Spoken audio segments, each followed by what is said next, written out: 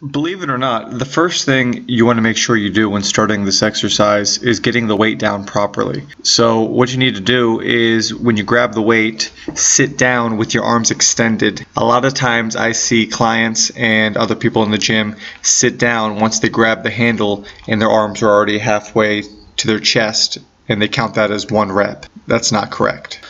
So now that you finally set yourself up correctly, you can begin. Remember, full range of motion. With the lat pull down, you need to make sure you go up all the way so your arms are straight and go all the way down to the middle of your chest.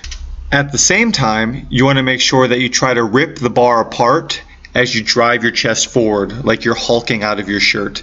That'll help you hit more of the back and not just the biceps.